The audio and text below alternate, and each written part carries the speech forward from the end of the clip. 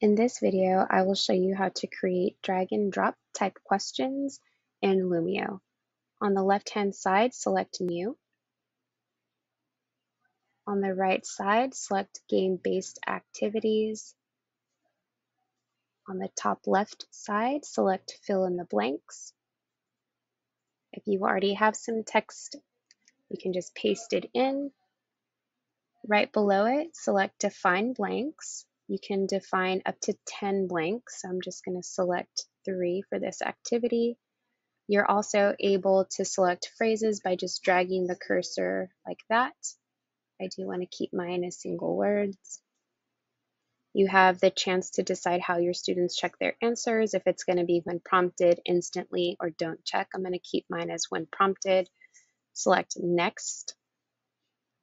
You can pick a theme, or you can even bring in a custom picture as your background. I'm going to select Science as my theme. Select Finish. It's going to take a moment to add it to your Lumio lesson. You also have the opportunity to preview it, and when you preview it, if you don't like what you see or you want to change it, you are able to edit the activity. So I'm going to select Preview. Okay, as you can see, students can bring in,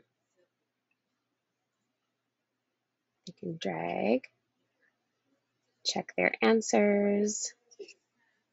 All right, I like what I see, so I'm Xing out, give it a title,